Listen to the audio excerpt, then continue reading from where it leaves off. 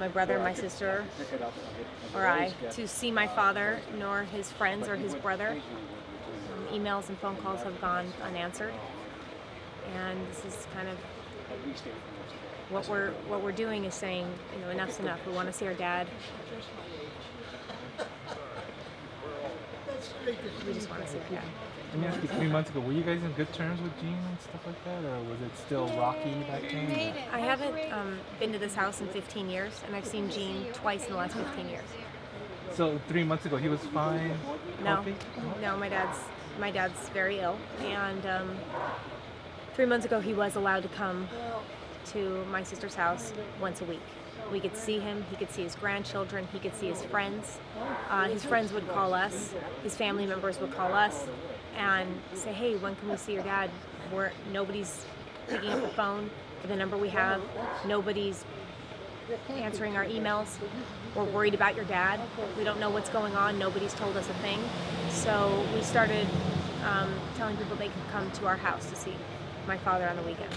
And then that abruptly stopped. Back then, was he happy seeing you guys, seeing the grandkids and stuff? Tell me a little bit about that. It's like,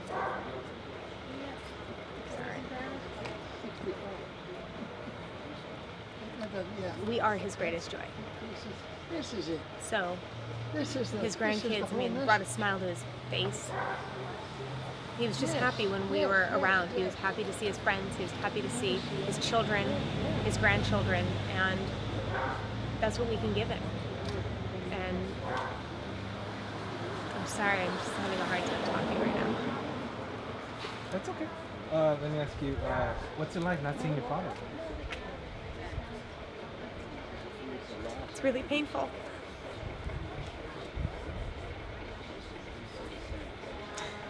Sorry, that's it.